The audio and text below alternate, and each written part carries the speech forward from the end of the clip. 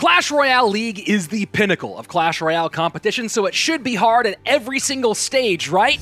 Well, nothing seems to be as difficult, as bloodthirsty, as brutal as stage number 3 was. 128 players whittled down to just our top 32. Hello, and welcome to 3 Crowns. I'm Rich Slaton, joining me as always, my friend Andrew Ghai, and rounding out the squad, 2-time CRL regional champion Joshua A.C. Sharon.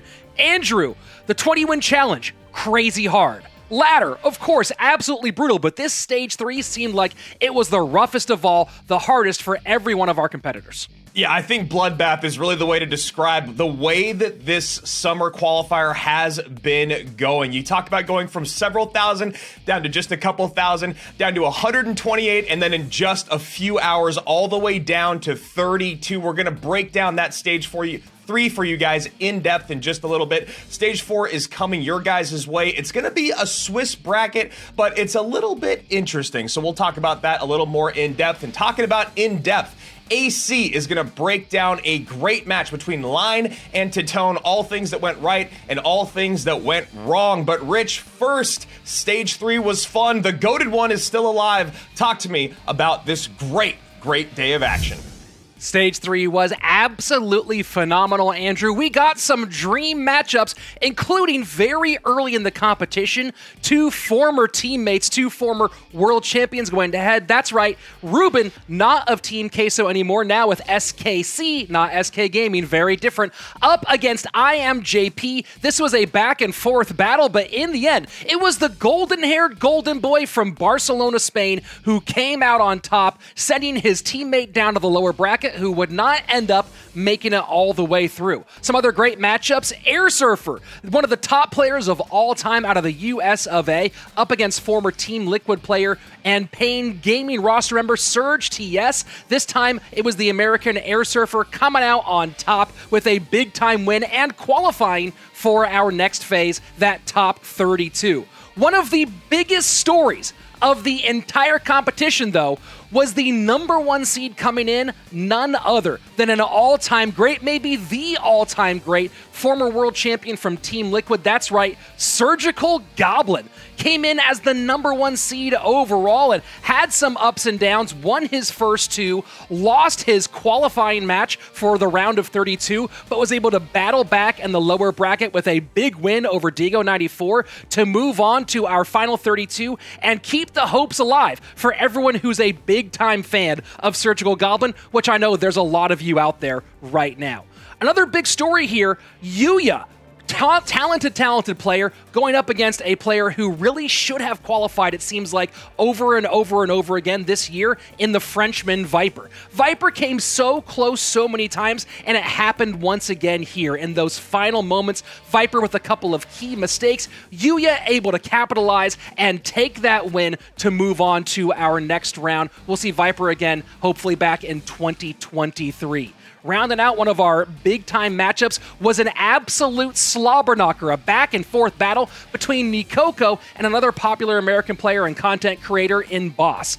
Boss got a big win, but like I said, this was a slobber knocker, back-and-forth fights. Not a single game really felt like it was in contention. Each one felt like the winner had it locked up, and in the final game, it was Boss who got absolutely ran through by a downhill push from Nikoko to take the win and qualify for that top 32. There were a ton of great games throughout this competition, many on-stream, many off-stream, but one of the best ones we're going to break down right now. Let's go to Joshua A.C. Sharon for a look-in at our Game of the Week. This is going to be Line versus Tyton, and I'm just going to be explaining all the great plays that happened throughout this match. It really starts off strong. So as soon as the game starts, we come into the match, a little bit of the game has already happened, and then immediately Line is going to recognize Log, Tornado, and Inferno Tower are all out of cycle from Tyton. So what does he do? So he immediately goes in with a Mirrored Royal Hogs. They do an exorbitant amount of damage. And as soon as the game starts, he already has the tower all the way down to, he takes out 1,000 damage worth of HP. Right here, Tyton immediately follows up with a beautiful delayed dash of the Golden Knight. When I saw it, I was thinking there's no shot that it goes to the Crown Tower.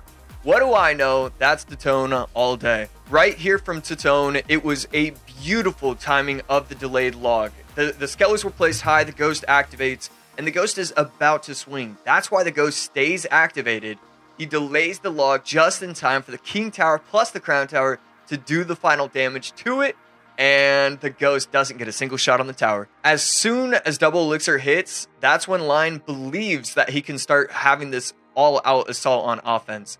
And so I really like how he set up his first push, and it shows that he's really thinking about his placements, because that's kind of the direction you want to go all the time, and it was perfectly placed, but even more perfectly defended. Right here was probably, I think it was probably my favorite play of the day. And it's something as simple as just using the double giant skeleton. It's not a difficult play by any means, but I just love that he was recognizing that Tyton was catching up, Tyton was defending easily. So what do you have to do? You have to switch up your offense. You have to switch up your defense. Otherwise, you're going to have no shot once your opponent is in that groove where they can easily defend. A beautiful magic archer placement, gets the lineup, gets the giant skeleton, gets the ghost, the fire spirit up high. It just a great lineup overall from Tyton right here. Tyton finally gets the push that we were all waiting for. This is what everybody does with the magic archer NATO. He pulls everything together. I got excited. I know you're getting excited right now just watching this clip. He gets the lineup and he gets the damage. Beautiful final push, gets the tornado together, gets the Royal Hogs going backwards, not even forwards. You have no offensive pressure when your building is up top, and then the Royal Hogs get distracted. The Magic Archer could have taken it out, the Golden Knight could have taken it out, the Log, the NATO, the Goblin drill damage would have taken it out as well. I mean, just fantastic match overall. Both players played it so well. I think I've seen this match like 4 or 5 times now, just over and over again. I was so impressed overall, and yeah, I mean, unfortunately, Tyton was not able to qualify overall. Line was, and that's just how it works. Unfortunately, that's going to be it for me. I'm going to hand it back off to Andrew.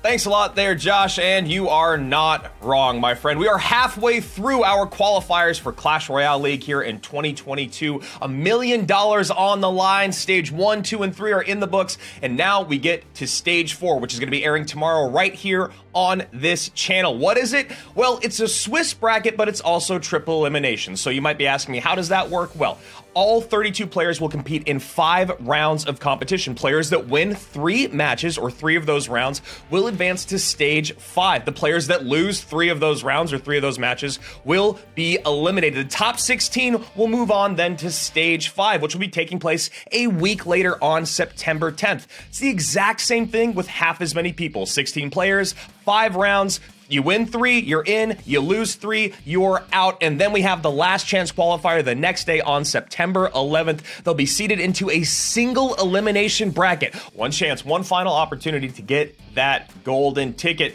Josh, Rich, we got 32 players left in the entire world. Well, technically there's 6 more on top of that, but 32 that are still trying to get on through. Who is your dark horse pick to make it to World Finals? AC, why not you start us off? I've looked through all the 32 players. You know, I have a couple guys that I have my eye on, but I think the main guy that I was looking at was JP. I was rewatching his games last night. I was looking over, you know, where did Ruben go wrong? What did JP do right? And there was 2 plays. One was just an early recognition on a lack of elixir on Ruben's side. He was able to just pressure both lanes correctly, and then he got just a hot start to the game. But then number 2, he just won every bridge battle. And I think when you're winning every bridge battle, it just kind of shows that you're in a really good flow for the game. And I don't know. I was watching his games, it made me smile, and it made me think that JP's gonna make it. Well, Rich, you know, JP, not really a huge dark horse out there in the world, but it has been a couple years since he was a guy that was really in the mix. Who do you got as a dark horse pick going to our World Finals? You know, Andrew, my pick's a little bit borderline here for this one, and some people may agree that it is, and some people may agree it isn't. That's Adriel, who has been competitive for a very long time in Clash Royale, but I said this on our live broadcast this last weekend that I wasn't convinced, and that's because we haven't seen much of him since his excellent end-of-year performance in 2021. He didn't participate in a lot of the big events, didn't go far in a lot of the big events, and afterwards, the coach and analyst for Adriel, who's one of the best in the business, and part of why I'm picking picking him. Jeebus reached out and pointed out to me that Adriel hasn't been able to play or practice much this year because of school and didn't really start kicking into high gear until the Ecopa All-Stars and moving into this event. So that's kind of why I'm picking him. I think we haven't seen the best of Adriel this season, obviously, but now that he has the time and dedication to focus on competing in Clash Royale, I think he has a very good shot at making top 10 and a trip to World Finals. Yeah, I love that pick for Adriel. He was probably, I was like, is he too good because of what he did before? But I think what you're saying, the fact that we've seen very little of him this year is very, very relevant. For me, I'm going to go with a guy that we've seen a lot of this year and a lot of last year in Hugo. The guy from France, the Frenchman. I think he's a great, great player. I honestly know he has the skill to get to World Finals. We've seen it. I love his deck choices. We've seen it in Game Stars. We've seen it in Masters. We've seen it in Masters Challenge. There's so many things that he does right.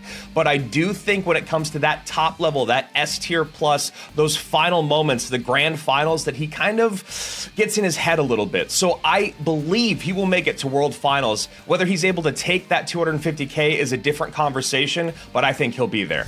Well, those are all great picks, and for those of you watching at home, you don't have to necessarily watch at home for Clash Royale League World Finals. We talked about it this whole time. Yes, it's September 23rd through 25th in Helsinki, Finland, but it will be live at the Helsinki Exhibition and Convention Center with a Clash Fest, not just Clash Royale, but Clash of Clans World Finals as well. You can come and get in on the action and enjoy all things part of the Clash universe. So there'll be more information on that, how you get tickets very, very soon, but hopefully we'll see you there. And Andrew, if they want more information on that and everything about the Clash Royale competitive scene, what do they got to do?